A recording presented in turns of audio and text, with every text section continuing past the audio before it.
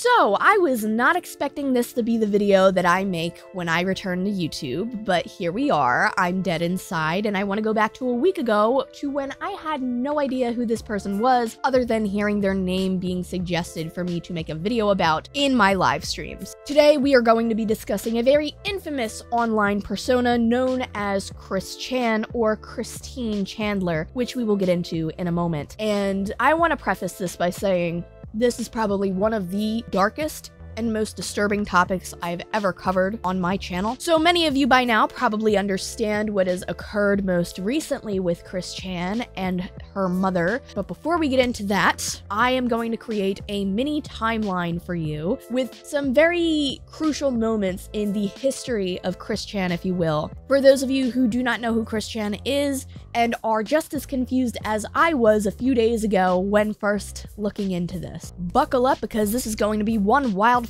ride. For those of you who do not know, Chris Chan has been a very infamous online persona since, I want to say, almost the beginning of YouTube and forums as we know it. It is extremely important that I mention to you that Chris Chan also is on the autism spectrum. I would like to make it very clear that a lot of terrible things have unfolded over the years involving this person, and that by no means indicates that every single person who has autism is going to be like this. And if you take away anything from this video, it should be that. Autism spectrum disorder is a spectrum. Not everybody is going to deal with it the same way. Some people may have it more severely than others. Some people may be more higher functioning than others. It's not a one-size-fits-all disorder, and it's something that a lot of people will experience very, very differently. Some people you may not even realize have it, and other people may display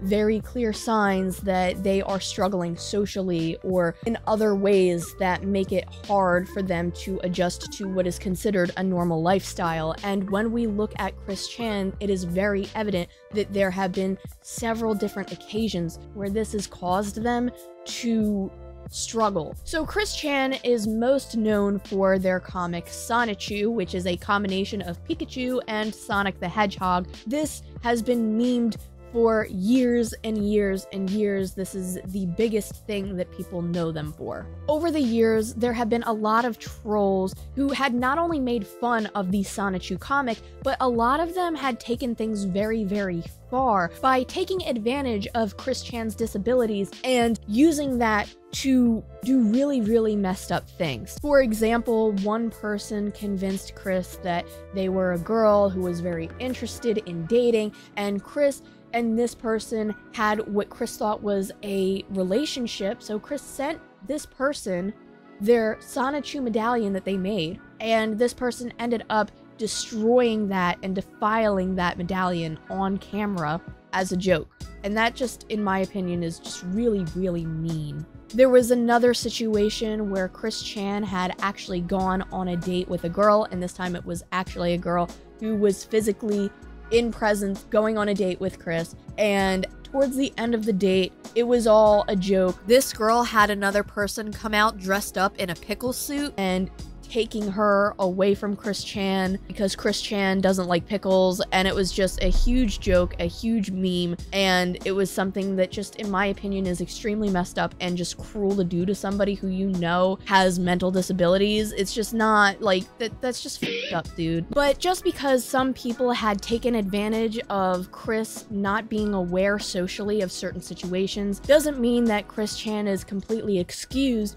of all of the things that have happened over the years, especially pertaining to the Sonichu comic.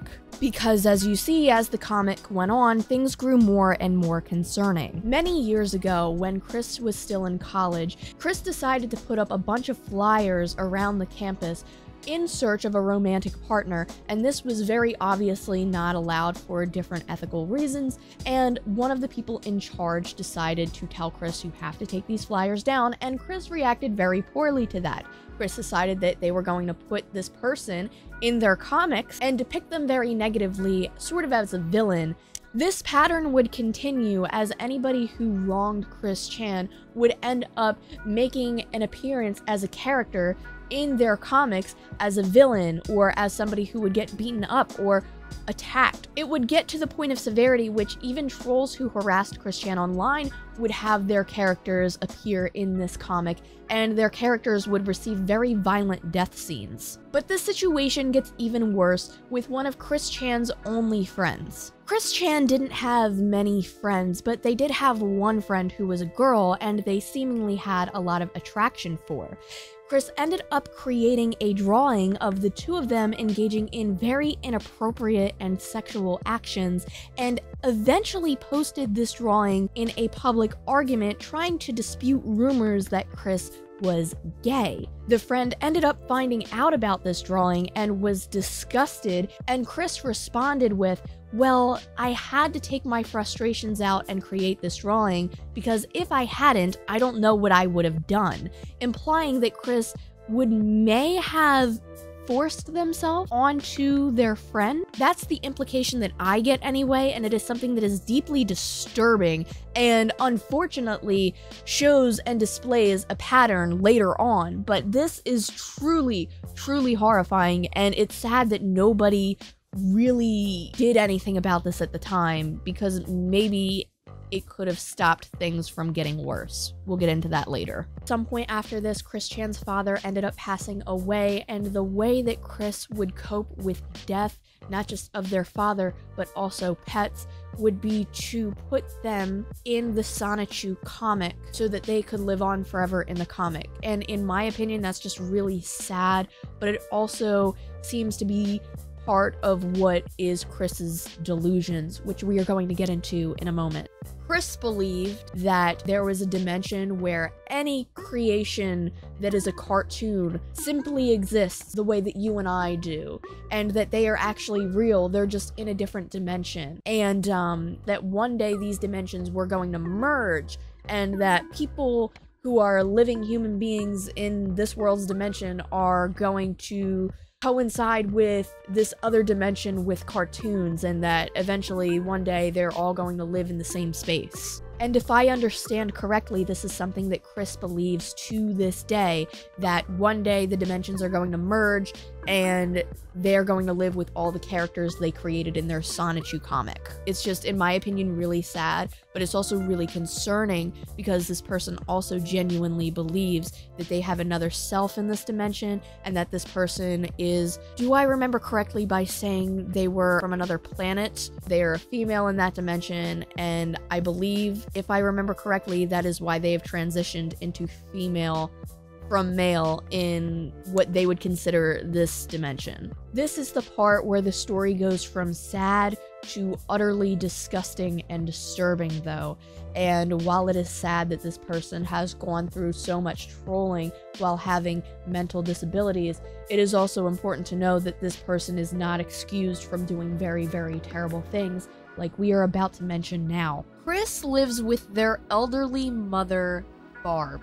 Barb has essentially been decomposing in this house with Chris for years at this point. Barb unfortunately has dementia, and it appears to be a very severe case of it, to the point where she does not even appear to be lucid in most of her day-to-day life, or at least in the streams and clips that Chris has shown over the past few years. Barb does not seem to be capable of taking care of herself, and she seems to be very dependent on Chris for survival. Also does not seem to be mentally aware of her own surroundings and what is going on, let alone aware enough to consent to things, like sexually. Now, for legal reasons, I do have to say allegedly, but Chris has allegedly performed sexual acts on her mother, Barb, because they were under the impression that Barb had made the first move onto them romantically, and that they wanted a romantic relationship. This was all discussed in a conversation with a person who at this point I do believe is still anonymous. It is unknown if this person was a troll trying to get Chris to admit this, or if they were a concerned follower or person involved in some sort of investigation with this, or if they were an actual friend of Chris supporting this. But here are some snippets of that conversation. I will leave the conversation info below. I do not want to play all of this on my channel because it is that disgusting, but for context, we will listen to some of it. I didn't even think that, I knew that you guys had a good relationship, but I always thought, because I'm not huge on history and, you know, whatever, I just thought that the whole sonichu franchise was very interesting, and that's how I got into you when I was younger, right? But I didn't have any idea that Barbara was, that Barbara and you had that sort of relationship. I never got any of those vibes. But, how did you approach her? I approached her with care and caution. Mm-hmm. It was a time approach, so I just gave her comfort, just talked with her, and we just branched out slow and steady, and then I encouraged her positively, let her make the first move. If she wanted to do it. Oh, she did? Really? She made the first move? Yeah. Oh, really? Wow, Barbara. How did you do it, if you don't mind me asking? What was the first move? I don't remember exactly, but that was her first move. My approach was, I forgot exactly what terminology and approach I used, but I approached with care and caution. That's good. And I was direct enough with her for the most part. That's good. And how did she respond when you approached her? What did she say? I don't remember exactly what she said, but it was kind of, I think she was partially confused at one point, but then she came around, obviously, with more approaching than I was doing with her along the way. Right. So she got into it. Well, how was the first kiss? You kissed her. How did that feel? Having known this woman for your whole life, how did that feel? Oh yeah, I mean, it was simple, to lip kiss contact, but yeah, actually, it felt right. When did you start having feelings for Barbara? Obviously, for a long time. I mean, I remember even mentioning some time ago on the videos that I even had dreams where I had sex with her, obviously. Really? So, yeah. Yeah, but yeah, that's right. The Oedipus. Oh, Oedipus, that's right. Yeah. Yeah, that's right. How if you don't mind me asking? I know it's probably person you have to answer, but how is the sex? I'd say it was satisfactory. It took a while. It took a few tries to. It took a few tries. Yeah. She's older. And plus, also, she's very understanding about the thing as well. I was direct with her, still direct with her. I made sure that obviously, I'm never going to propose marriage to her at all because we're already daughter and yeah, mother and daughter. You know, they say there's no stronger bond than a mother and a daughter. Sorry? That made my stomach do backflips. And even in the text messages, and I'm not going to read all of these text messages out because they disgust me, but I will put some on the screen for context. In these text messages, Chris admits that their mother literally said stop. Now, when this information was first released, a lot of people assumed that Chris could possibly have been convinced to say this by trolls, considering Chris has always been targeted by trolls online and coerced into doing very, very dangerous things at points, things that would harm them physically and their lifestyle. But as this progressed, Chris had admitted this to other people in their personal life, and it just seems more and more apparent that Chris is being honest that this actually happened. Again, this is still allegedly until a complete trial is had over this, but that is where we were at up until yesterday. After this had become public, a lot of people have contacted the authorities over this situation, and Chris's mother was taken to the hospital to be examined and to what I assume is to get tested to see if she was raped by Chris. And also, Chris was not allowed to stay at the house that they were living at, and they were not allowed any contact with their mother during this time. It was proven, though, that contact was still made with Chris's mother, as Chris had taken $750 from her bank account and put it into their bank account because they were negative $200, and they had only stayed in a motel for 2 nights. Only $1 was remaining in that bank account after all of this had happened. This was confirmed by somebody who was in contact with Chris and had access to their bank records through email. Because of this, this means one of two things. One, that Chris had either broken the law and had contact with the mother to get permission to put that money in their bank account, or Chris stole money from her mother. Either way, this resulted in Chris being arrested yesterday and being taken away by a police car. And at this point, that is where everything lies, at least up to my knowledge and research on this information as of August 2nd at 4:00 p.m. Eastern Standard Time. From my understanding, I do not 100% know for sure if Chris was arrested due to the breach of contact that they've had with their mother, or if they were arrested over charges of forcing themselves on their mother who has dementia and obviously cannot consent. There are also laws in Virginia, which is where Chris is from, that make it a felony to have any type of incest with any family member, regardless of their age or their ability to consent. It is illegal. So that is very, very interesting in the sense of people don't know where this is going to go, but a lot of people assume that Chris is going to be the one charged in this situation, considering their mother is not even lucid enough to consent to something like this. Ultimately, I'm very glad that Chris's mother was taken out of their care, because clearly, unfortunately, as sad as it sounds, Chris doesn't seem to be mentally well enough to take care of their mother, considering all the delusions they have and considering their own issues going on.